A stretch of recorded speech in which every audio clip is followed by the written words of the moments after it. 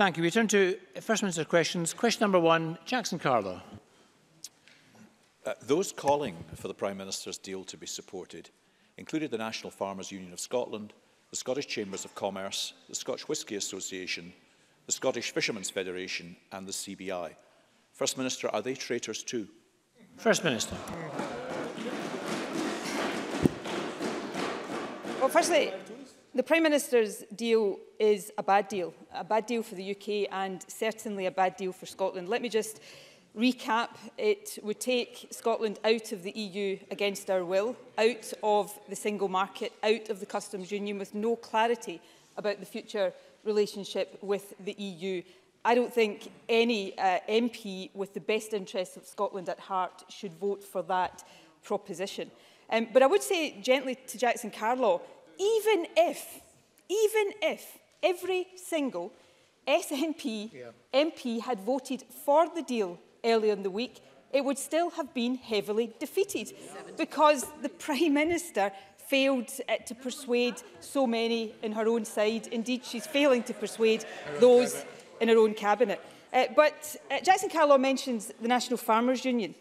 Here's what they said yesterday about the tariff schedule that was published by the UK government. They said that it undermines the food security of the UK. What an appalling set of circumstances.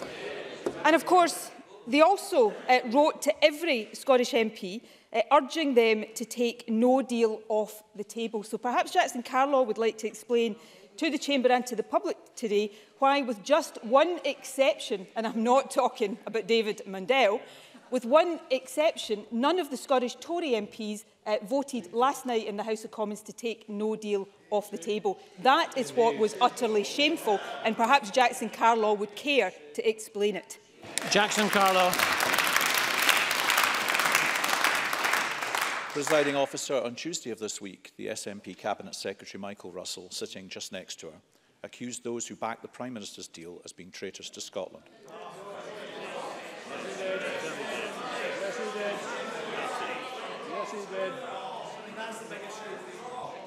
As ever, he thought he was being clever. He hid the accusation behind a hashtag, but that's the charge he made. Surely the First Minister will disassociate herself from this inflammatory smear, and it's telling that she is not. But there is an important point here. There are many of us in Scotland, in politics and outside, who do back the Prime Minister's deal. Will the First Minister at least accept that we think it is what's best for our country, and we do so in all good faith? First Minister.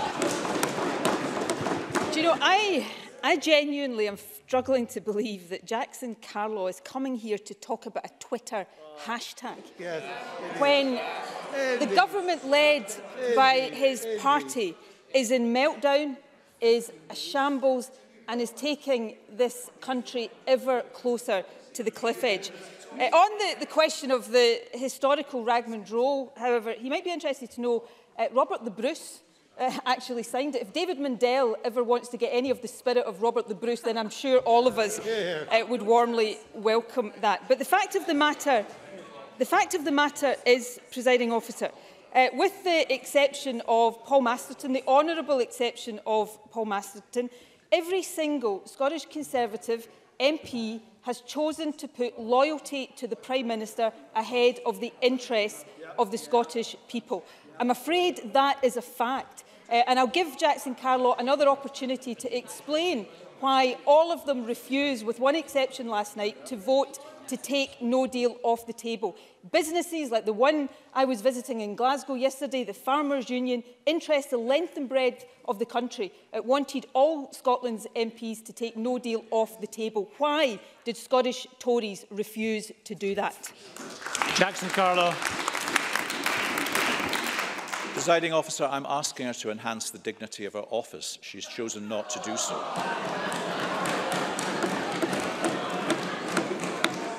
Presiding Officer, many joined the business organisations I mentioned in backing the deal earlier this week because we believe it is a good deal which offers certainty for business in the country. I respect the views of those who disagree, but they now have a duty to spell out their alternative way forward. The First Minister's preference is to support a second UK Brexit referendum, but it begs so many more questions. What would be the options? When Leave or Remain wins this time, shall we make it best of 3? How would this delay guarantee people and businesses the certainty they need and which the First Minister talked about last night? And would she accept the result? Yeah. Or is all of this, as many of us suspect, just a prelude to yet another referendum, the one she really wants? First Minister. Well, I think the result of the 2016 Brexit referendum in Scotland should have been accepted because Scotland voted overwhelmingly to remain in the European Union. Can I remind him again, though, and this is where Jackson Carlaw, or one of the many areas where Jackson Carlaw is really struggling here, not surprisingly, given the mess the Tories are making, not just of Brexit, but of the entire UK right now. If every single SNP MP had voted for the Prime Minister's deal on Tuesday night, it would still have gone down to a heavy defeat because she has not managed to persuade those in her own party, let alone anyone else. And in terms of spelling out a way forward, I spent 2 years, more than 2 years, suggesting compromise to the Prime Minister. Single market, customs union, compromise. That was cast aside, ignored and dismissed, as every vote in this Parliament on the issue has been cast aside, ignored and dismissed by the Tory government. But the way forward now, yes, is to put this issue back to the people. Parliament has failed to resolve this issue. And if Parliament can't decide, the people should. So that's what I think is the way forward, and it's a better way forward than the Prime Minister trying to bully the House of Commons into accepting a bad deal. She should accept defeat, change course and open her mind now to the right way forward. Jackson Carlaw. Not that this First Minister has ever sought to bully this Parliament when they've been defeated on issues. But we have accepted the result of all referendums. The First Minister has accepted the result of none.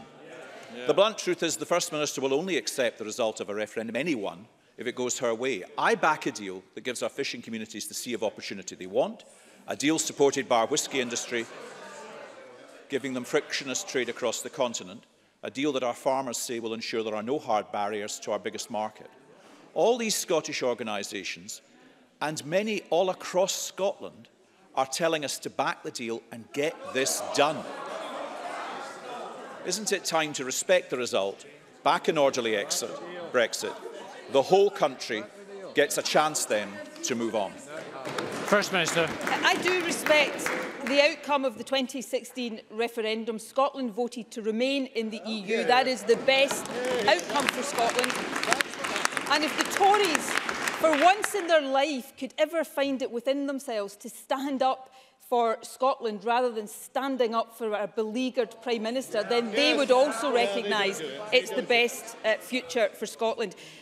Frankly, it is deluded for anyone to suggest that there is majority support across Scotland for the Prime Minister's deal. There is not support for leaving the EU. There is certainly not support for leaving on the basis of such a profoundly bad deal.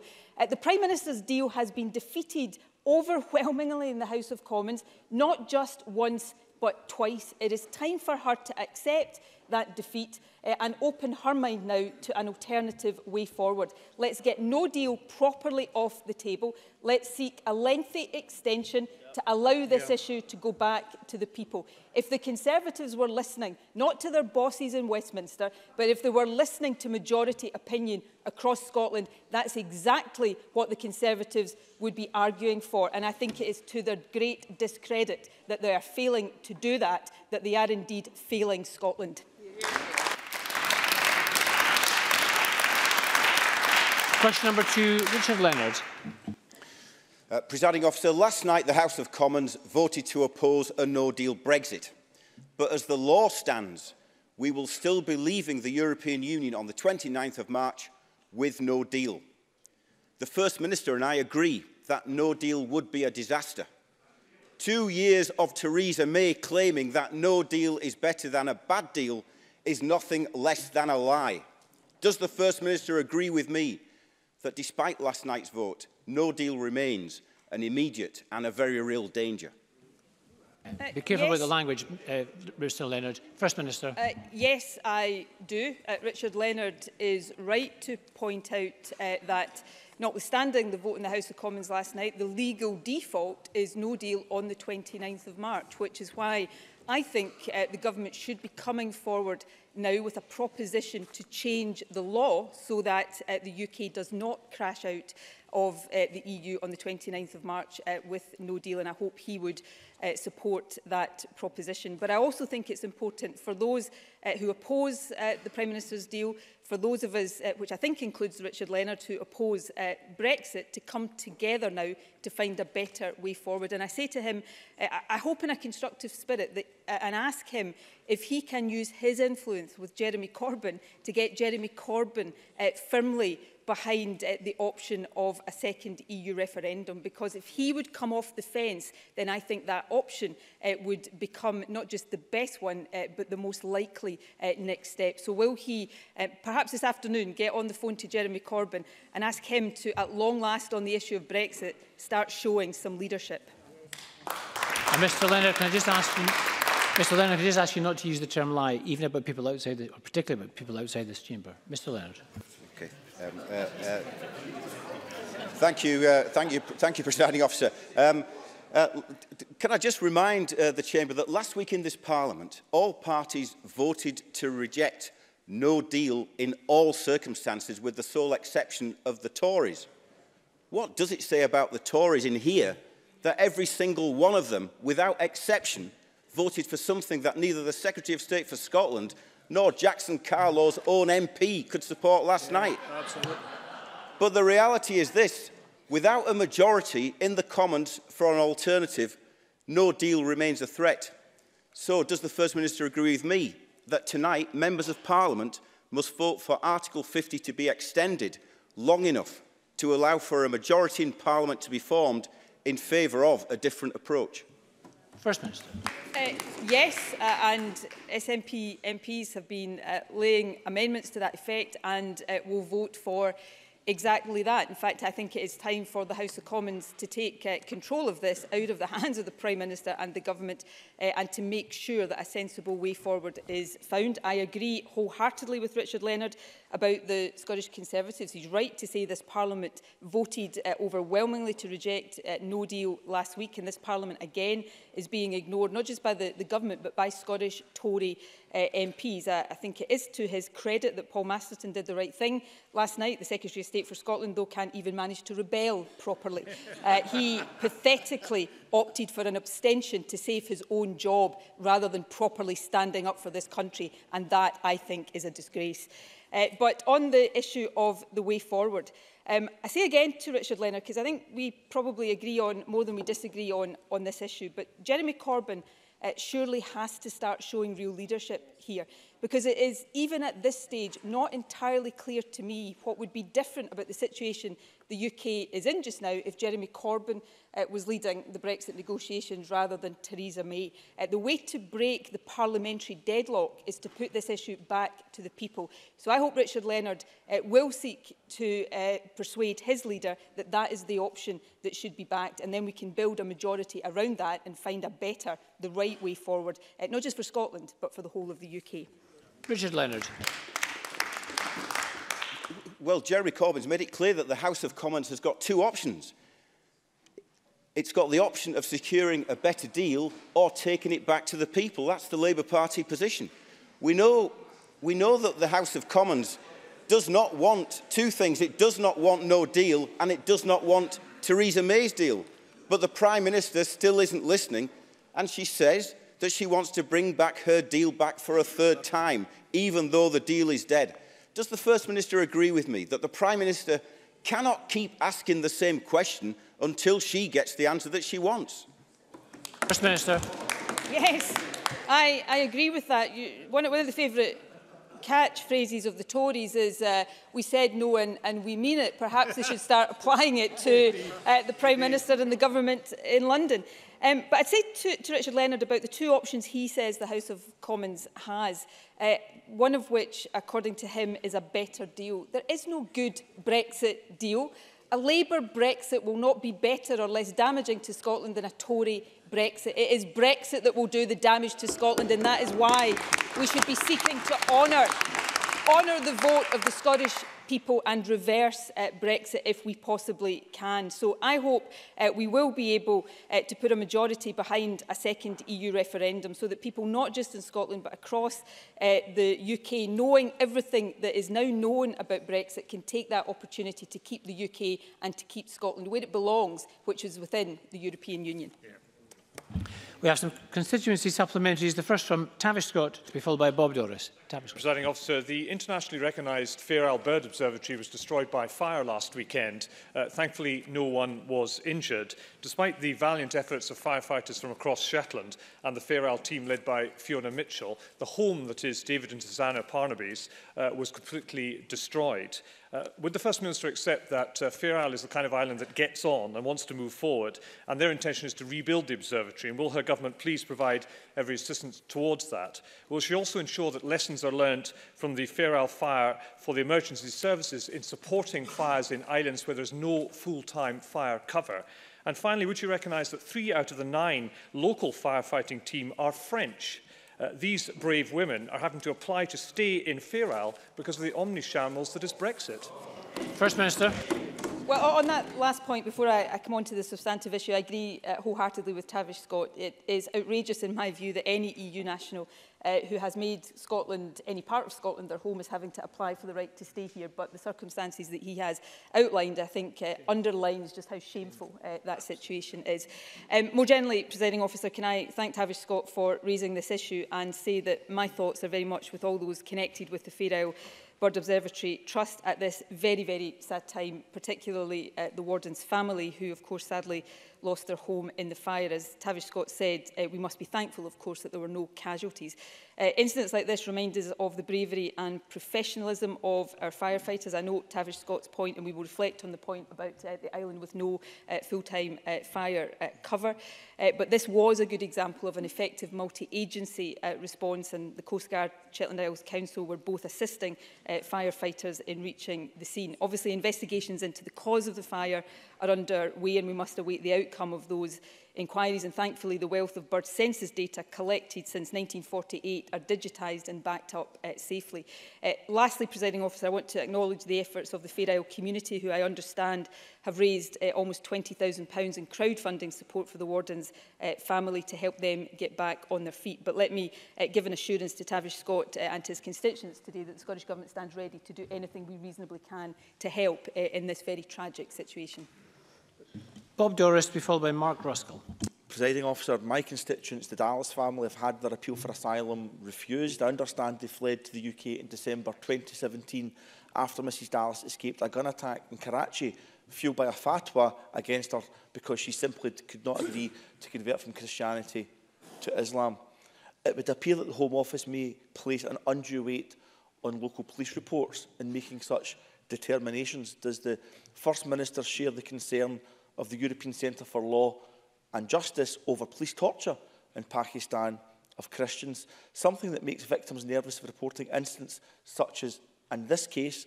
And would the Scottish Government make representations to the UK Home Office asking for them to take into account such concerns when cases such as the Dallas family are being considered? First Minister. Well, I thank Bob Doris for raising this issue. Firstly, yes, I do share the concern of the European Centre for Law and Justice. I strongly condemn, as I'm sure everybody in the Chamber does, any persecution of people from minority communities. Nobody should ever feel at risk because of their faith or beliefs. The Scottish Government will always seek to champion human rights, and we strongly support international processes such as UN scrutiny of individual member states. Of course, sadly, asylum is a matter reserved to the UK Government and handled by the Home Office, but the Scottish Government has consistently urged the Home Office to adopt fair and humane asylum policies and to ensure that full account is taken of all of the individual circumstances in every case, and we will continue to do that. And if there is any assistance we can offer to the Dallas family, then we'd be happy to discuss that with Bob Doris. Mark Ruskell, to be followed by Donald Cameron. Presiding Officer, I've been inundated this week with messages from constituents who are quite frankly disgusted, absolutely disgusted at the images appearing on social media of a fox being ripped apart by the dogs of the Fife fox hunt last weekend. So can I ask the First Minister a very simple question? Should dogs ever be used to hunt a fox? First Minister.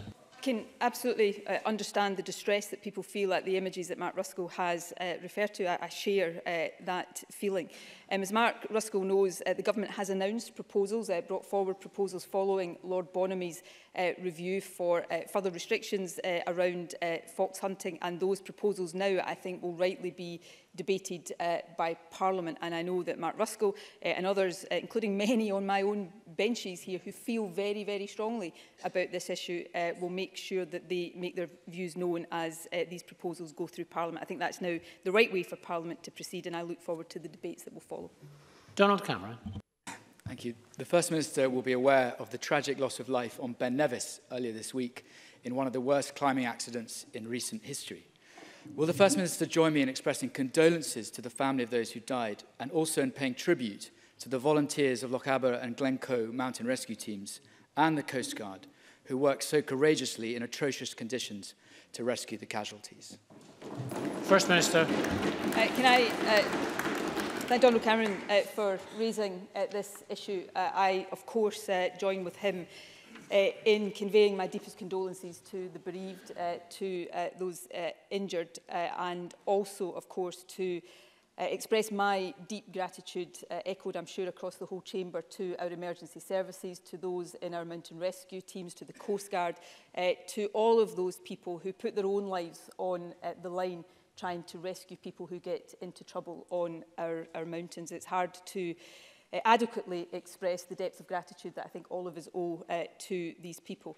This tragic event, and it is a deeply tragic event, is a reminder of no matter the joy and the beauty of our mountains and our landscape, they can also be dangerous places, and that has to be taken into account at all times. But for now, my condolences go particularly to the bereaved, and yes, my grateful thanks go to all those who took part in the rescue.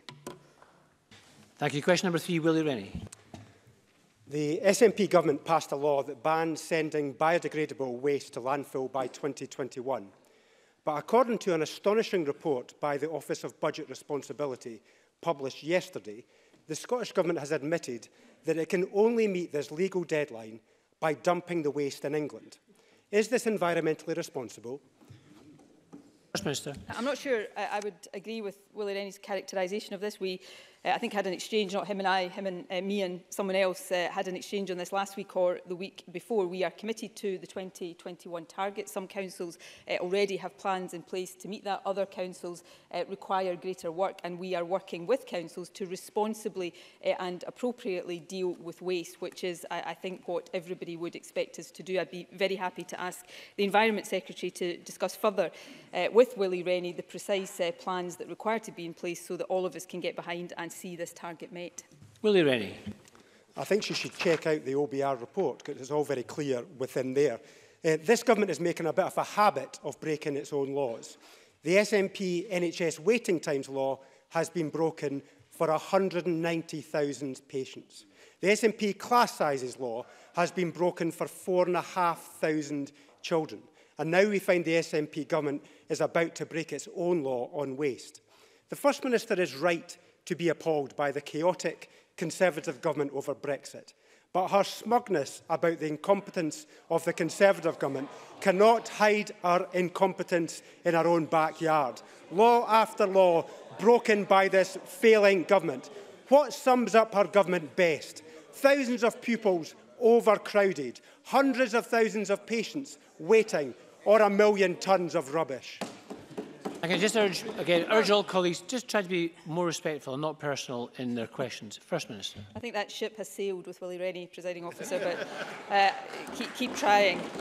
On the issue of landfill, I mean, I would say to Willie Rennie, it's hard to understand how we could stand here accused of breaking a law, as he puts it, that's not due to even be enforced until 2021. We are working towards delivery of that with our local authority partners. It's a very important objective, it's an important responsibility, it's difficult and complex as many things are, but we will continue to work with our local authority partners because it is the right thing to do. In terms of waiting times in the NHS, the Health Secretary recently, of course, has published the waiting times reduction plan. We were investing £850 million to make sure that waiting times are reduced in the areas where there is significant pressure. Pressure, of course, coming from an ageing population and greater demand on our National Health Service. And, of course, in education, which I think he also mentioned, we see more teachers in our schools now. There are more teachers in our primary schools now than at any stage since I was at primary school in 1980.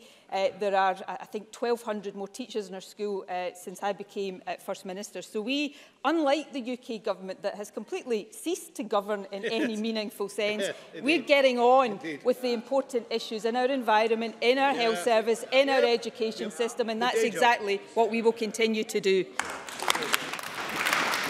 Some further supplementaries. The first from Maureen Watt, to be followed by Graham Simpson. Thank you, Presiding Officer. The First Minister will be aware of the devastating floods which have hit many parts of Malawi in recent days, resulting in 45 deaths, 577 injuries, at least 2 missing people. 150,000 households have been affected, or 750,000 of the population.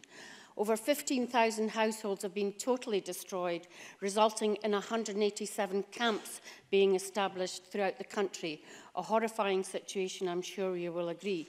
Given Scotland's, this Parliament and the Government's very close links with Malawi, what can the Scottish Government do to help the people of Malawi at this dreadful time? First Minister. Well, can I thank Maureen Watt for raising this issue, and my condolences go to all those who have been affected by this disaster in Malawi. Our thoughts are with the people of Malawi at what is an incredibly difficult time for them. I am pleased to tell the Chamber today that we have just announced the provision of £175,000 to support efforts to ensure safe water supplies in southern Malawi. Funding will be provided through the Climate Justice Fund and delivered by our Hydro-Nation partners, who are of course already working on the ground in southern Malawi to secure water resources affected by the floods. Scottish Government officials will also work closely with partners on the ground to support the relief efforts. Scotland, of course, as Maureen Watt has alluded to, has a historic relationship with Malawi going back 150 years. They are our friends. We do a great deal of work in and for Malawi. We benefit a lot ourselves from that work with Malawi. So we stand with them at this difficult time and will do everything possible to help. Graham Simpson. Following the pay deal with teachers, I and some other MSPs were contacted by a serving police officer from East Kilbride last week, and he wrote this: "Whilst I appreciate that teachers have worked hard and do deserve a pay rise, why is it that NHS staff were given 9% and police officers only 6.5%? Does the Scottish Government place the value of police officers as only half?" These are the words of a serving police officer. Does the Scottish Government place the value of police officers as only half that of school teachers? Is it that the Government know that because police officers cannot strike or take any real industrial action, that they are an easy target? What would the First Minister say to that police officer and thousands of others? First Minister. Well, I think parts of those comments were quite disgraceful, actually. I value all public sector workers and I thank them for the work that they do. On the police pay award, that is the best award for police officers anywhere in the UK. The Scottish Police Federation described it as the best pay award in 20 years. And if the member thinks 6.5% is not good enough, I would love to pay all of our public sector workers even more than we are. But if he thinks that's not good enough, then I wonder what he makes of the 2% that have been awarded to police officers in England by his Tory colleagues in the Westminster government. I think described by the head of the Met as a punch in the nose for police officers. In terms of our NHS workers, many NHS workers, of course, get higher pay in Scotland than they do in England because of the value we attach to the work that they do. And in terms of teachers, they have now been offered, they were previously offered a very good pay deal. They have now been offered an exceptionally good pay deal. I think that is a recognition of the good work that they do. I hope that is now accepted. But I value all public sector workers, and I think if you look at any group of public sector workers, you will find that the value attached to them by the Scottish Government is much, much greater than the value attached to their counterparts in England by the Tory Government at Westminster. Question number 4, Bruce Crawford. Thank you, Presiding Officer. To ask the First Minister what the Scottish Government's response is to the Spring Statement. First Minister. Well, the Spring Statement underlines, again, the chaos at the heart of the UK Government. It showed that the Chancellor has billions of pounds available that he could be investing in public services, but has instead had to set aside to pay for the self-inflicted mess that is Brexit.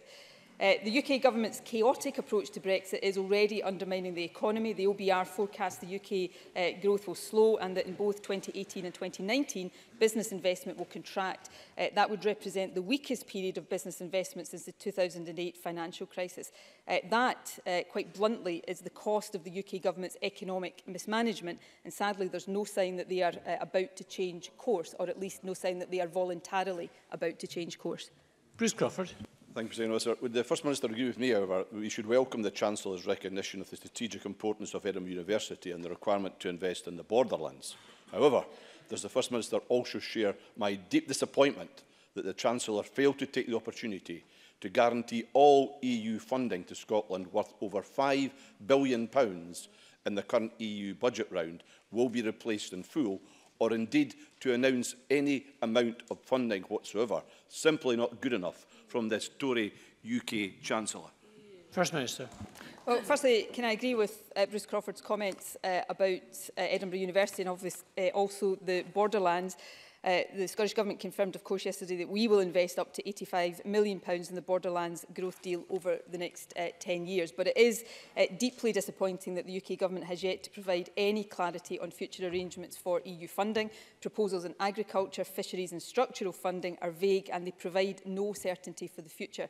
The position on the proposed Shared Prosperity Fund is particularly concerning, with no sign of the consultation that was promised in autumn of last year, nor any meaningful engagement with the devolved administrations on this matter. It is crucial that the UK Government urgently commits to replacing all funding streams in full and that we receive our fair share of this to ensure that decisions can be taken in the best interest of Scotland. Funding decisions currently being made by Scottish ministers should continue to be made by Scottish ministers. Rachel Hamilton, to be followed by James Kelly.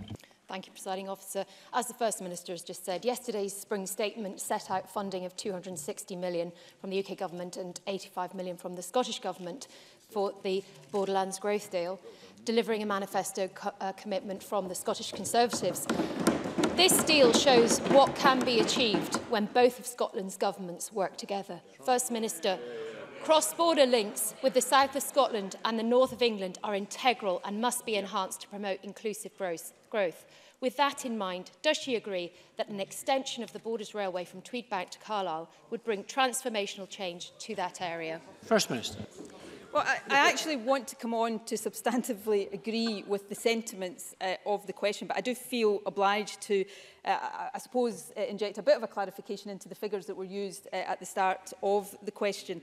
The member said that the UK Government had confirmed it was investing up to £260 million in the Borderlands deal compared to the £85 million from the Scottish Government. That is true, but I think it's important to point out that of the UK Government's £260 million, only £65 million of that is for the Scottish side. The rest of it is for England.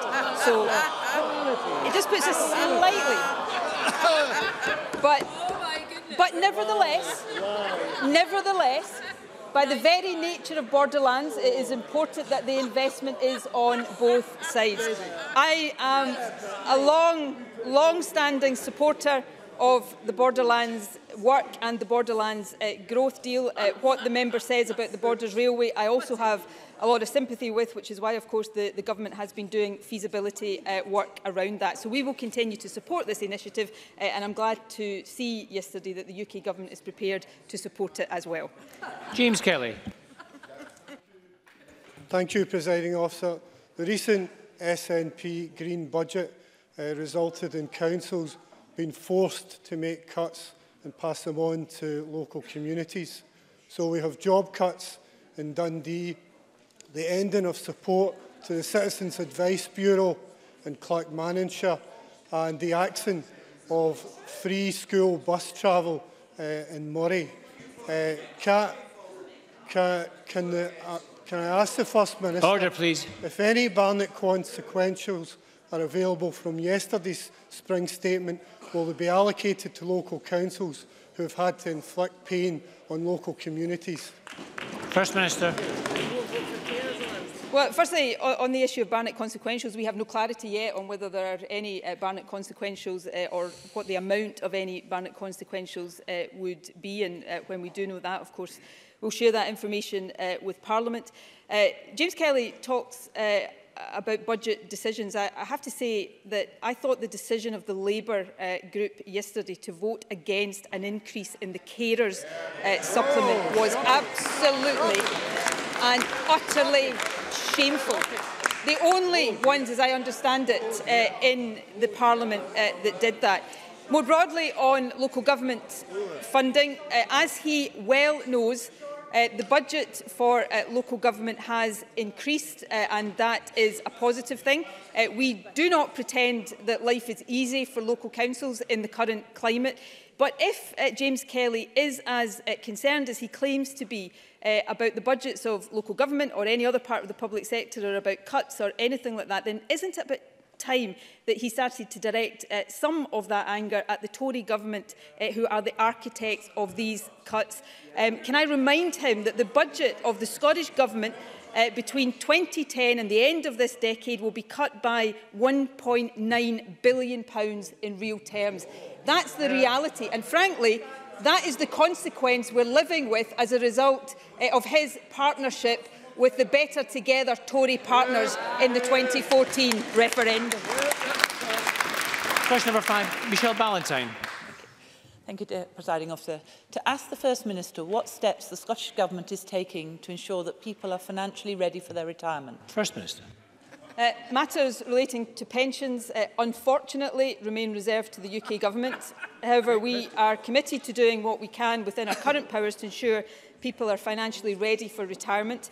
We support the development of a labour market that offers good quality and rewarding jobs for everyone, no matter their age. We're also supporting older people through our financial health check service, which offers free advice to help older people maximise their incomes. And we do this in the face of continuing attacks from the Tory government on people reaching retirement age, such as the scandal that thousands of WASPy women are facing, with delays in getting their pensions, and the disgraceful cuts to pension credit for mixed-age couples. So I don't know what Michelle Ballantyne's follow-up question is going to be, but let me warn her, I will take no lectures from the Tories on pensions. Michelle Ballantyne.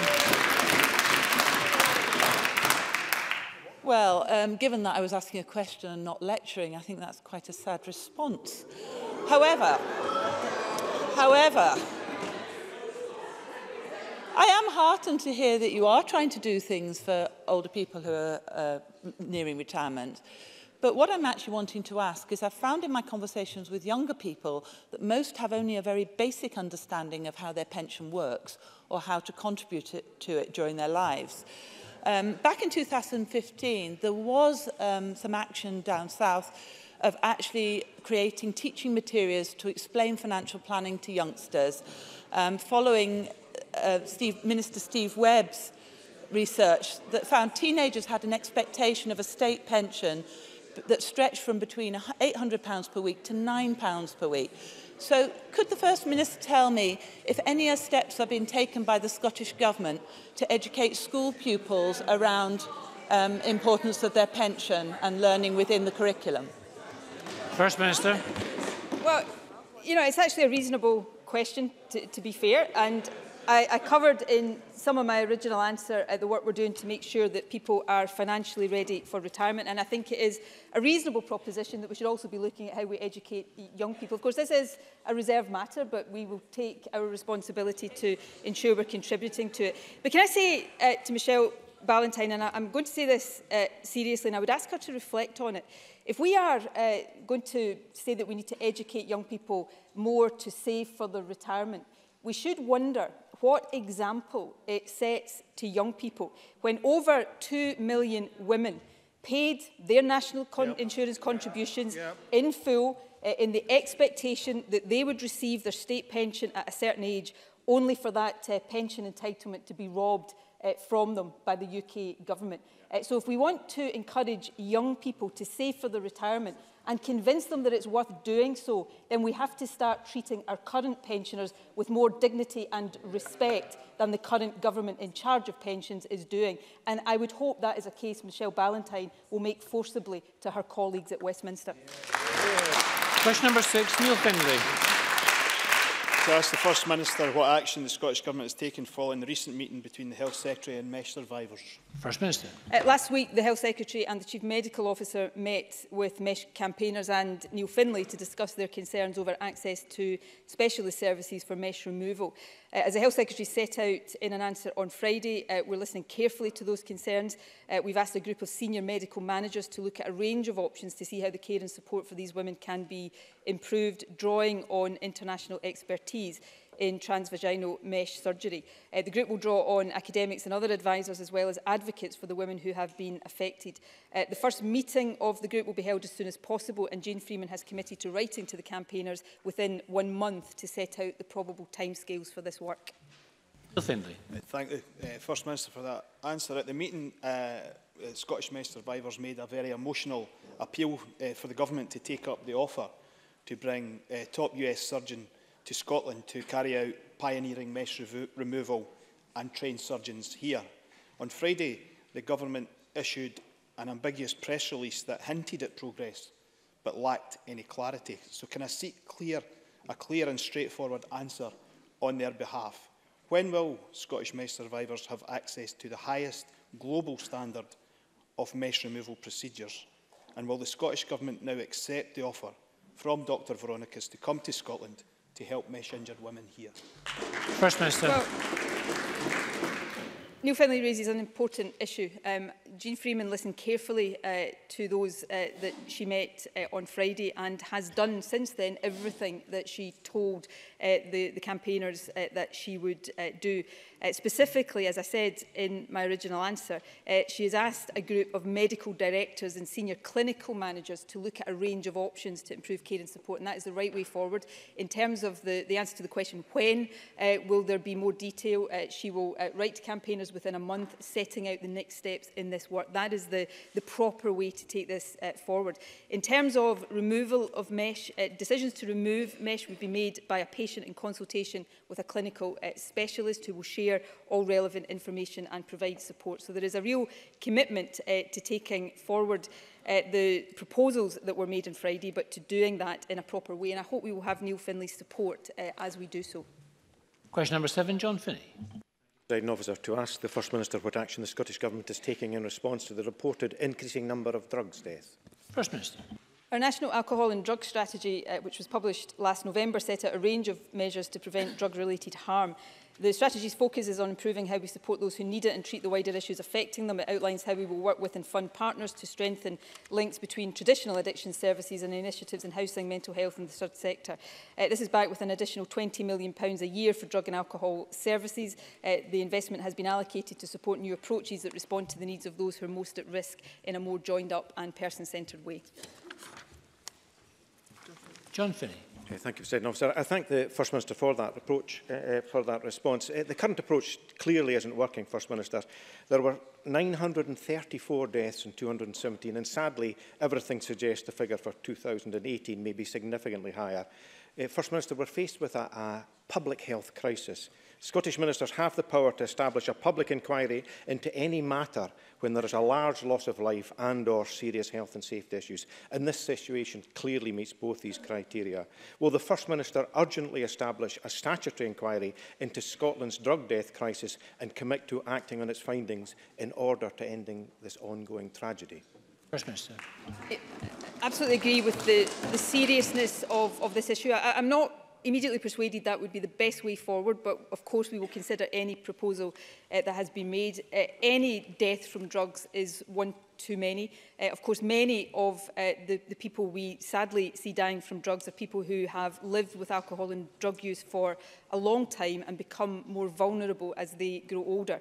The 2018 drug death report showed fewer deaths in under 25s than in the previous year. And of course, recent reports also highlight falling heroin use, particularly in the under 25 age group. So there's absolutely no room there for complacency, but I think it is an important contextual point to make. We want to look at different ways of addressing these issues. That's why, for example, we have supported Glasgow City Council in its request to set up medically supervised safer drug consumption facilities. We want to treat these issues much more as public health issues, bringing different agencies together. And as we do that, we are, of course, prepared to consider any proposal that is made, and I will do that with the one that John Finney has made today.